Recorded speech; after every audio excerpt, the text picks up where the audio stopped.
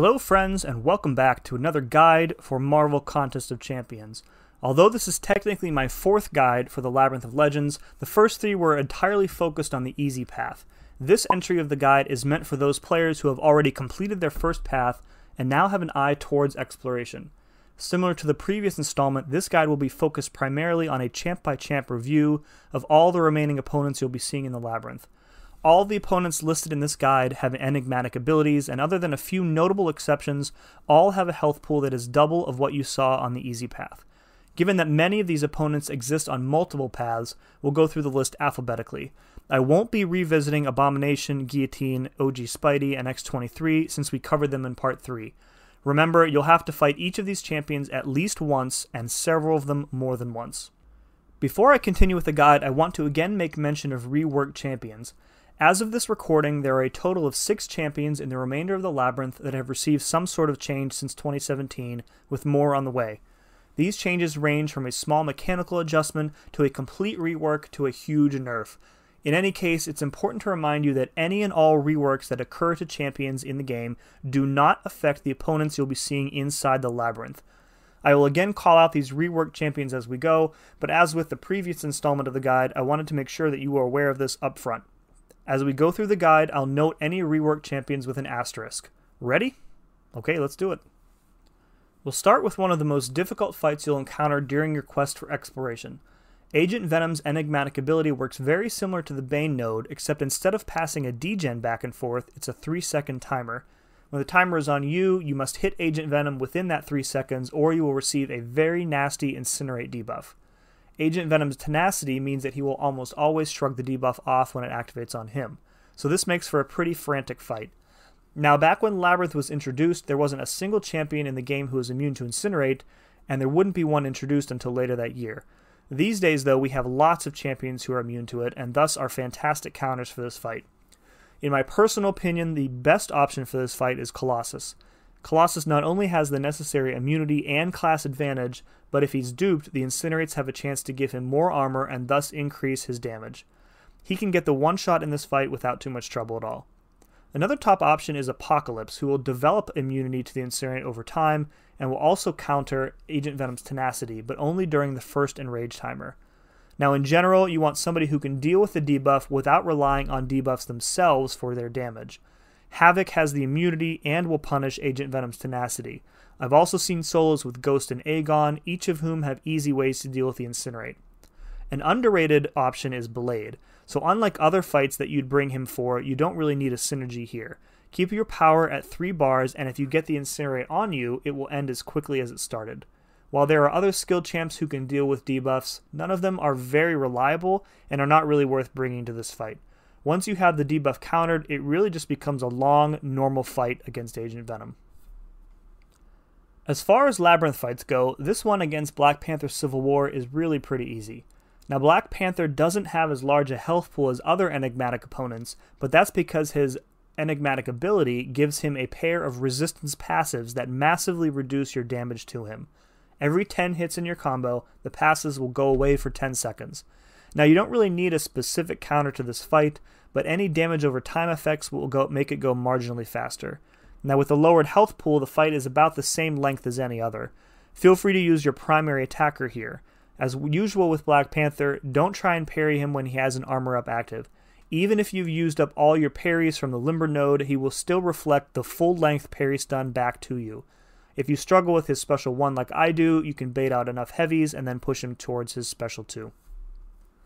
Black Widow can be one of the most challenging fights in this content.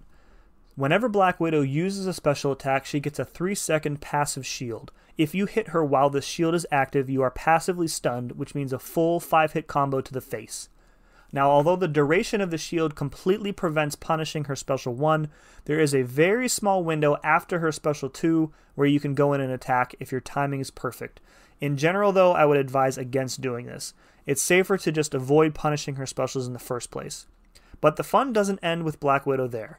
She also has a natural chance to evade on top of the Labyrinth evade, which can result in some very frustrating deaths. One final thing to note here is that champions like Nick Fury or Apocalypse who can gain some form of stun immunity will still be stunned by this node. You'll be taking a lot of block damage here, so don't be afraid to heal up to full on every attempt. Champions that can counter her evade will help here, but aren't really necessary. The best approach to this fight is just to end it as quickly as possible and move on. So in that sense, your best bet is just to use your primary attacker rather than try and counter her node. Unlike his red variant on the easy path, Blue Cyclops is a top 3 most challenging, or effective, as some might say, opponent in this content. When Cyclops reaches a bar of power, he becomes permanently and passively unblockable until he either hits you or you push him to 2 bars. The unblockable doesn't go away if he uses his special 1, which means that for the vast majority of this fight, you will not be able to block at all. Now, there are 4 superb counters for this fight, and in my opinion, the best one is Ghost.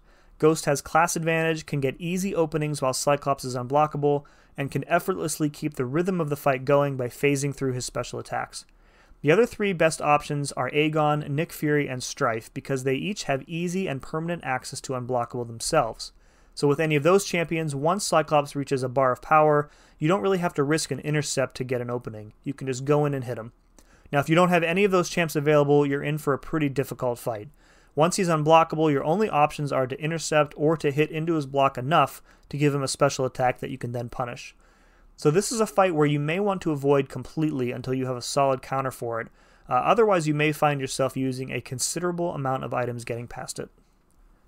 Daredevil received a complete rework in late 2020, and his pre-buff version is much easier to deal with.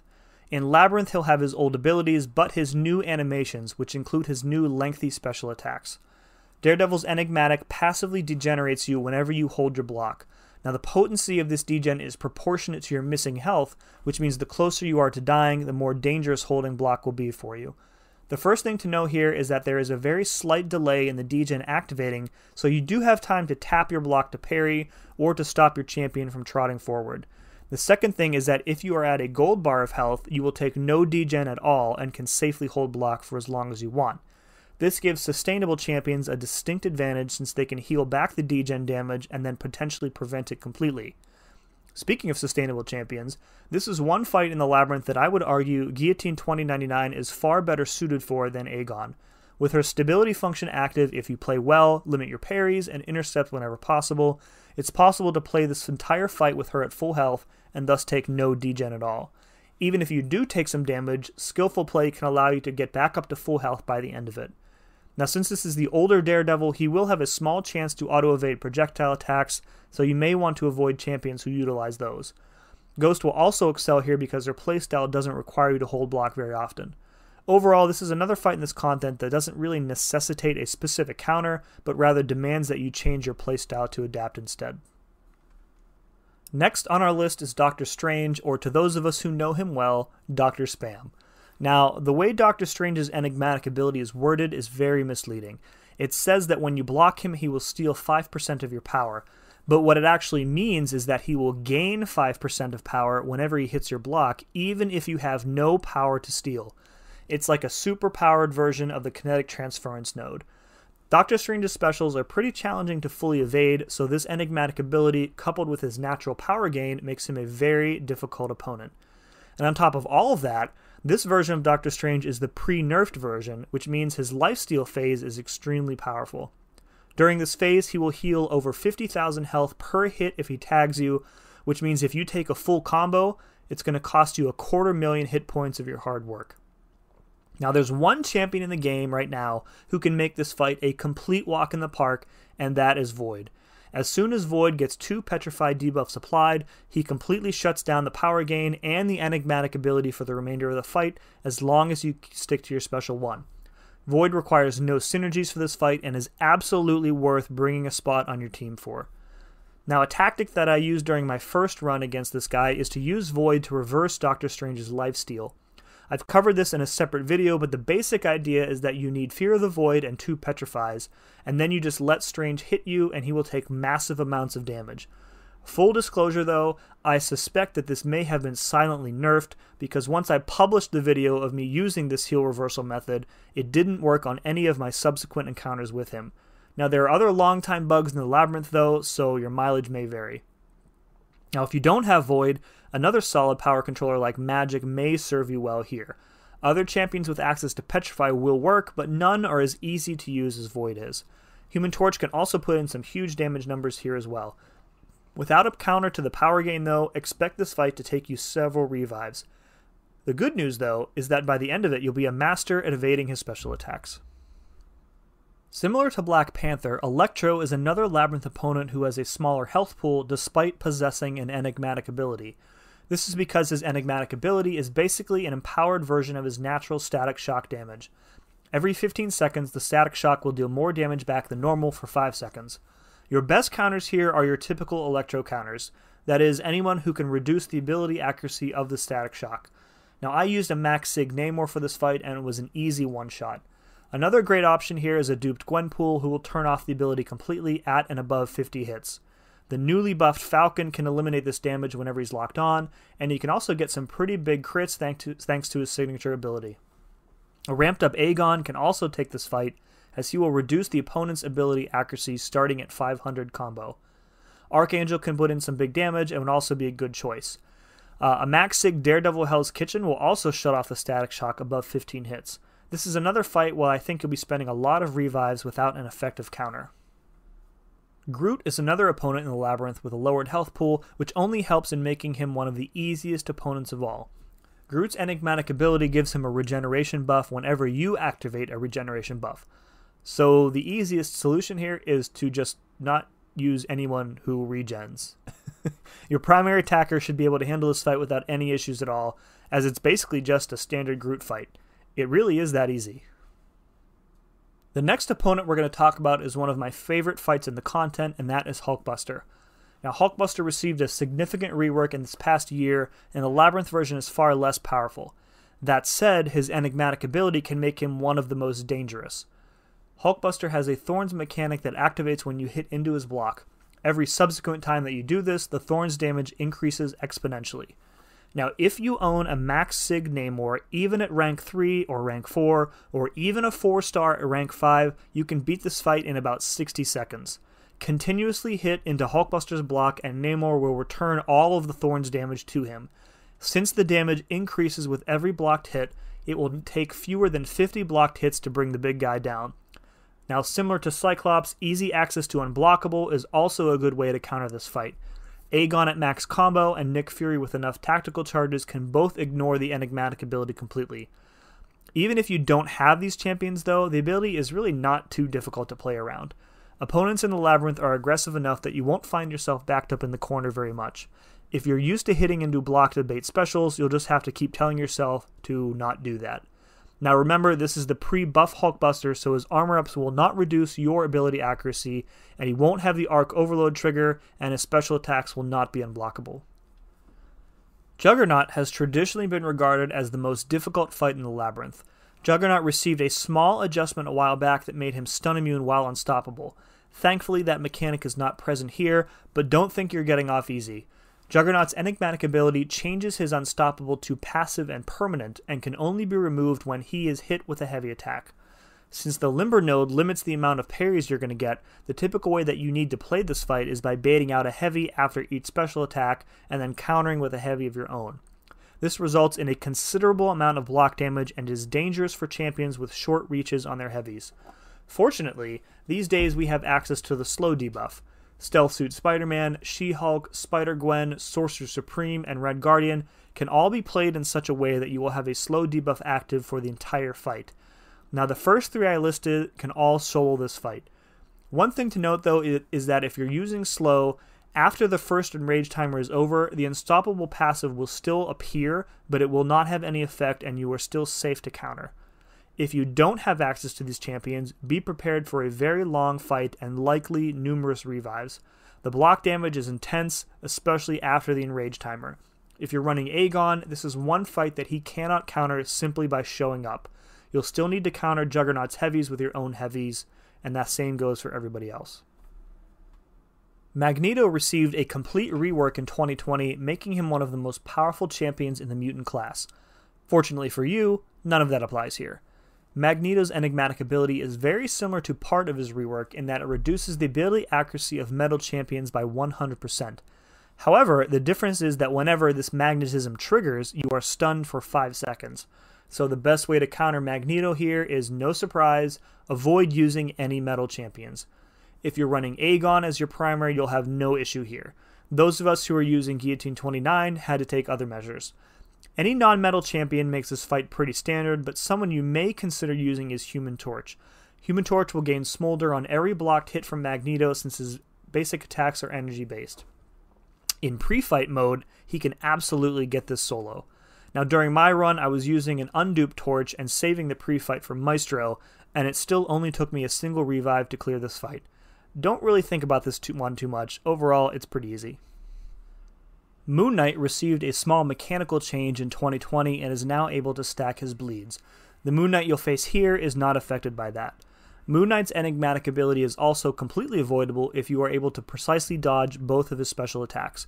If he hits you with a special, or if you block part of it, you will get up to 4 stacks of degen. Now these degen stacks will go away if you hit Moon Knight with a special attack of your own. Pushing him to a special 2 whenever possible is the way to go here. Dodging the special 1 isn't too difficult, but it's not that easy to punish. The most important thing to remember about this fight is the phase of the moon. Yeah, the actual moon. When you plan a path that has Moon Knight on it, make sure you're aware of what phase the moon is in. You absolutely do not want to take this fight when he's in the evade phase, which is called New Moon. You can check the dates of the current phase on Aunt May. You may also want to consider fighting him during High Tide, the times of which are also shown on Aunt May. High Tide increases Moon Knight's combat power rate, enabling you to more easily push him to a special 2. The alternative is Low Tide, which decreases your combat power rate, forcing you to intercept more or take additional block damage to get your openings. If you want to see just how miserable this fight can be when he's in the evade phase, Seaton made this mistake during one of his paths many years ago.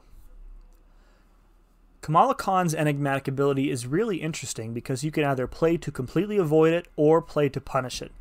Kamala is effectively debuff immune and converts any debuff received into an active fury buff. This does include your parry stuns, even if the stun duration is minimized by Limber. Each of these furies increases her attack by 10% and are removed when she's hit with a special attack.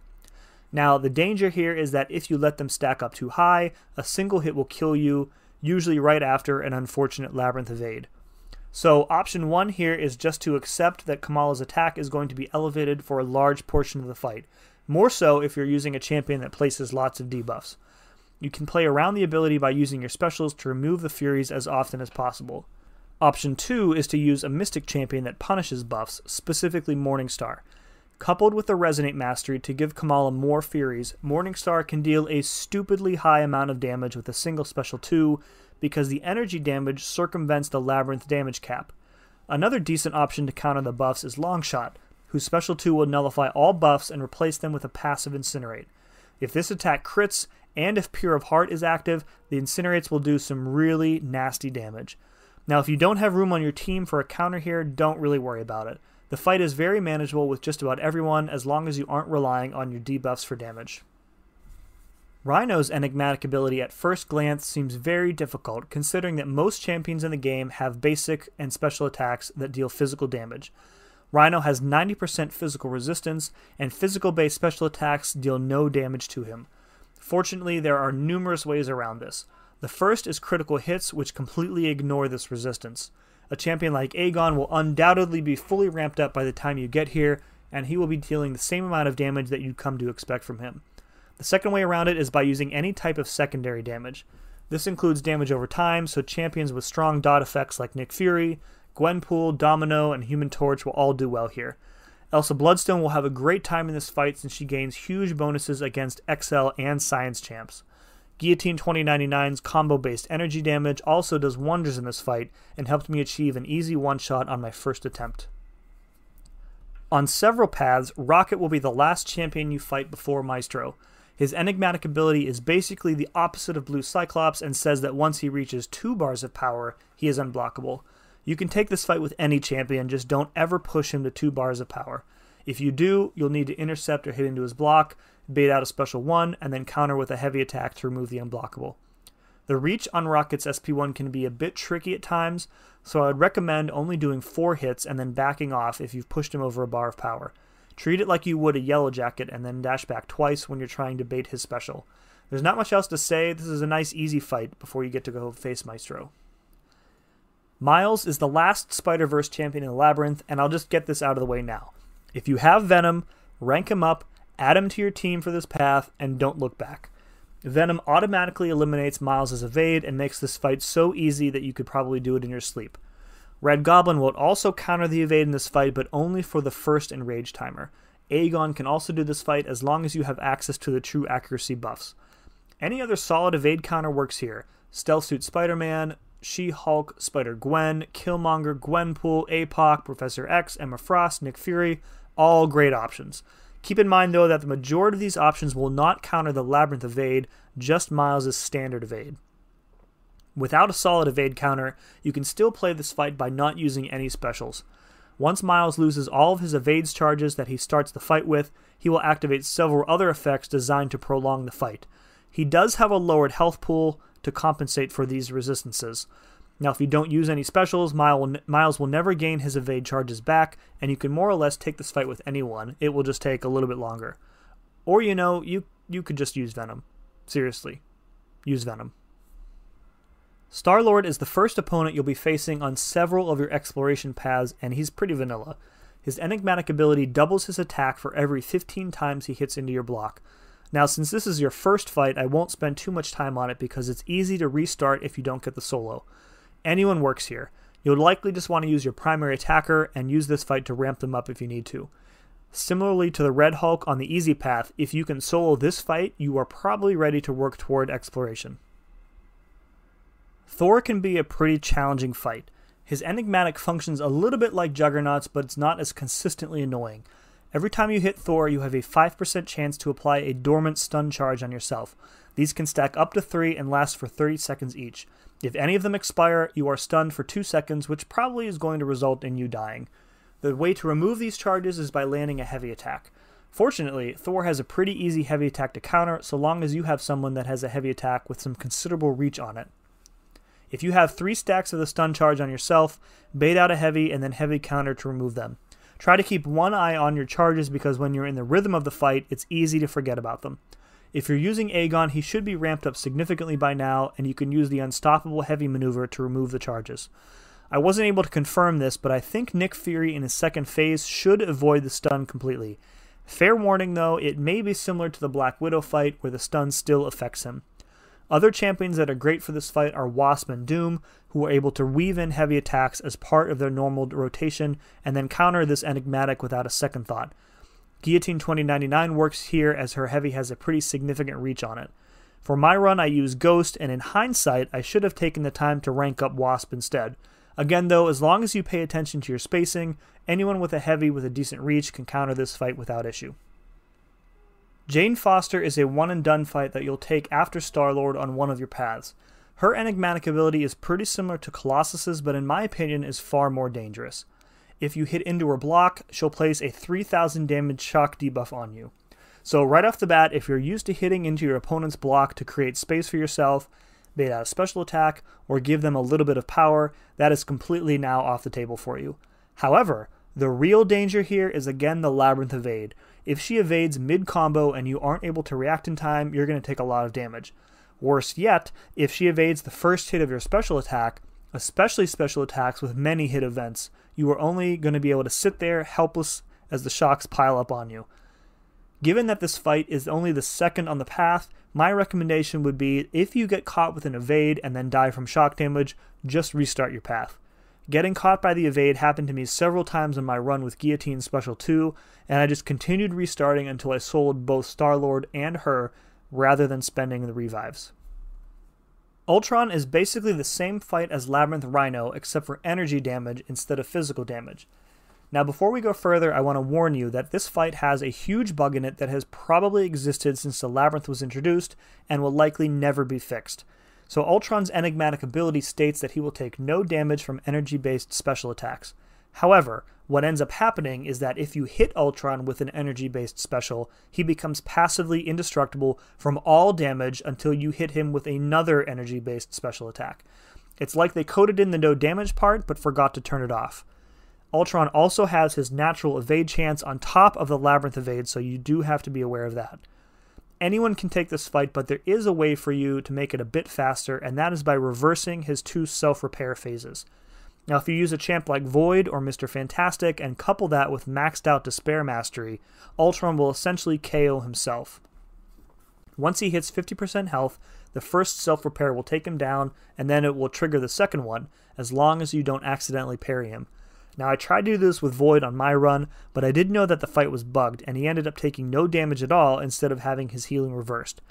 Chances are your primary champion will work on this fight, and keep in mind that similarly to Rhino, critical hits will bypass this resistance. Magneto is also a great option for this fight since he can also bypass the damage cap in Labyrinth completely. As long as you avoid champions whose damage is primarily energy-based, you should be fine.